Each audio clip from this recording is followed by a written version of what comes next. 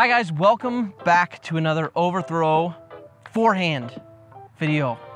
You guys are always wanting more forehand stuff. Well, you know what? We waited long enough, so long, that we've got the 7 most common forehand mistakes that I've seen and how to fix them. These are the things I see all the time in lessons. I'm almost always correcting these. So, if you got a crappy forehand, you came to the right spot. Let's get into it.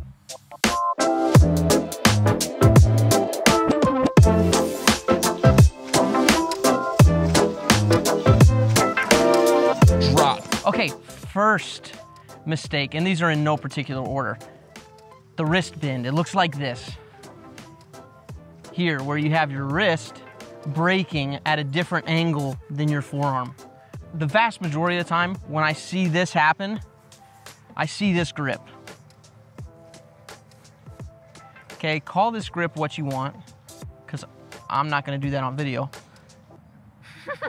For most people, this grip automatically turns into broken wrist. You can only throw hyzers, everything's a hyzer, and you have to just like juice it, and you have no angle control, right? So this isn't a grip problem per se, this is just correlation that I've seen over and over. But what you want is you want your wrist to be more in line with your forearm so that we can use this range of motion for our wrist, not here, because there's not a huge range of motion down there when you put your wrist cocked down like that, right? We don't want to use our wrist for angle control. It's too small of a lever, and you change angles too drastically when you start messing with that. It's much better to change wrist angle with our big levers, either how much we bend over or here, right? If you need to make adjustments for like a steep hyzer or something, you can adjust it here and go more than 90, right? Or you can be flat and go 90. Dude, I'm about to pop this sucker. I know, dude. Oh, it's to your right? my shirt's up. Oh, you had it, dude. I know, hold on. There are like 500 of them. There's one, it's around your head. Oh, come back around. He's on you. For me. What are these things? So we don't want to use this small lever. We want to use our big levers to adjust the angle. This is too finite and it's weak when you get your wrist because there's no range of motion here, right? Lots of range of motion here when it's in line with your forearm. So get a grip that helps you do that. Be here, start adjusting. Perhaps here, for sure here, for angle control.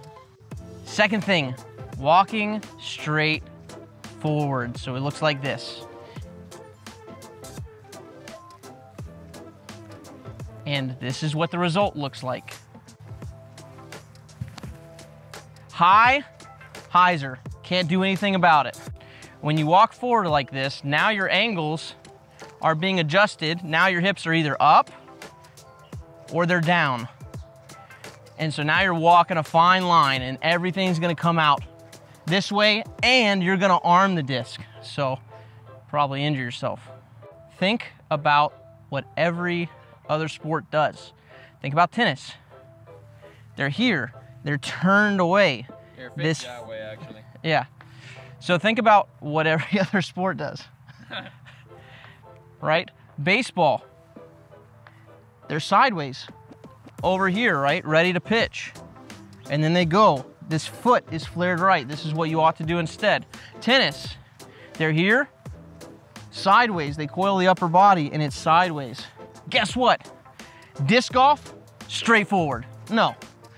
Disc golf, sideways.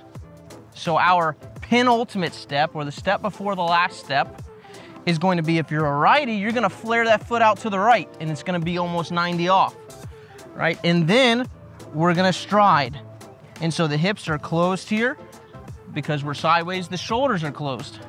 Then we stride towards the target and then we can open them up. That's huge. Whoa. Camera. Big boy. From now on, your last step, whether you walk up this way and then turn this right foot here, if you're a righty, with lefty, it would be, you can walk up this way, and now your left step prior to your last one is closed, off target. Either way, you're gonna start doing that now. To number 3, dead arm. This is where you have your offhand doing absolutely nothing. You can turn sideways, you can walk correctly, but the arm looks like this. So we have no use of the shoulders. Instead, back to our other sports analogy, tennis, baseball. You're gonna use that offhand to help coil your shoulders away from the target. So it looks like this, here. And now we're here. You see Andrew Marweed do it. You see Eagle, you see all the good forehanders here. This offhand is very important in helping us get the shoulders turned away from the target so that we can open them later. It also helps create space away from the body. It can help coax this wrist back as we come over.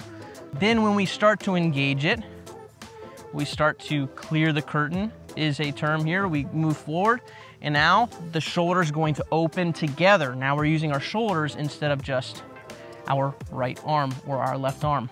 Instead of just going, hey, right? We use all of it together, and it's this clearing of the curtain. Like when you go to a guest's house and they have the shower curtain closed and you're worried somebody's in there. So you open that bad boy up. That's what we're doing, clearing the curtain here. So we clear it. Use your off hand to help coil and uncoil the shoulders. That leads us to number 4, reaching back, right? What do I mean by this? When you come up, people go like this and they have a huge pronounced move back with their arm, just like on the backhand, and just like we were talking about on the third point, we need to coil the disc back. And that's what this offhand helps us do. Instead of reaching back, we end up stretching away from the disc, right? And the further our step is, the further we stretch away from the disc because we have more time to stretch away. So if you're doing this, what might happen is you might come here too high and now you have a big pronounced downswing and you turf oftentimes, right? Instead of that, you should do this. And we need to go over to this pole or something. You should do this. So this is a wall drill from baseball. I've got this handy instead of a wall. You can do it on whatever as long as it's stationary. Patrick from our Discord sent this to me. Very important. Very important. Credit due. Credit given. Credit due, credit given. All right, so what we do on our last stride is we've turned this foot away. Now we stride away from it. And however long this step is, just naturally determines how long this, reach back is, right? So now we're stretching away from it. So then once we start clearing the curtain, that's when the disc starts moving, is once our shoulders start coming through like that. You don't punch the disc back there. You're gonna have some timing issues as well as some swing plane issues. Choo! Thing number 5, being too upright. You need space for your elbow to travel through. If you're upright, now you're gonna swing around, you're gonna swing down, you're gonna swing up, all these different ways because you're not creating a nice path for your body to move forward on. So it becomes very, very finicky on nose angle as well as release angle, right? So it's really important, and check out our Andrew Marweed slow-mo video with his forehands in there if you haven't seen it already. But check out how far over this disc they are. They create loads of space here for the disc to swing through, right? And that's super important for not just speed, but consistency of angle, right? So you want to be really bent over here, through that way. Ka-chow.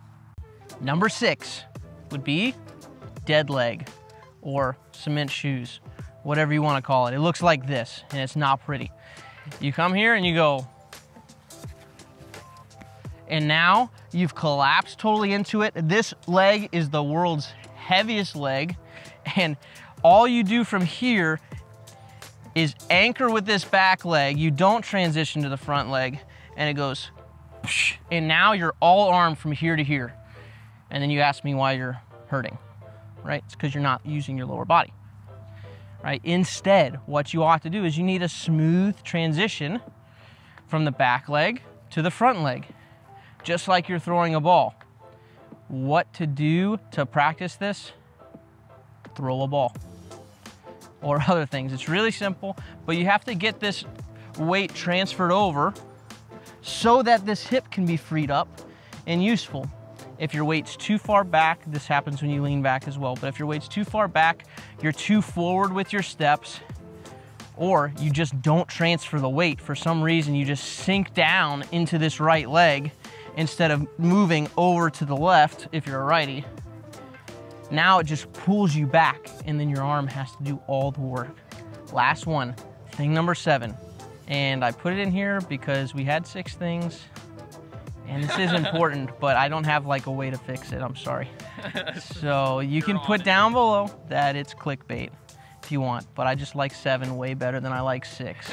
But it's pushing. In tennis, we call it pushing.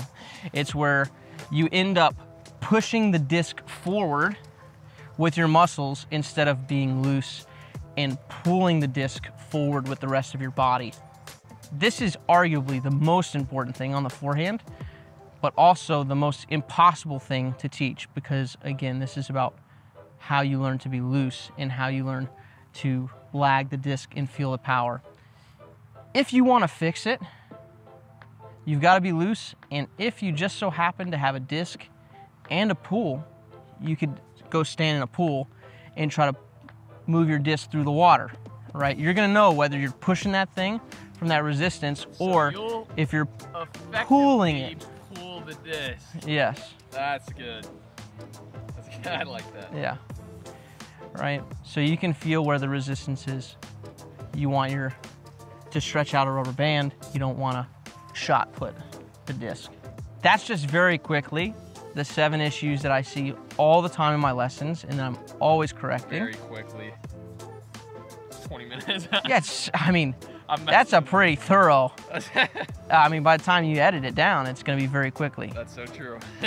So that's as quickly as I can, giving you the most common issues that I see in my lessons. So go forth and prosper on the forehand.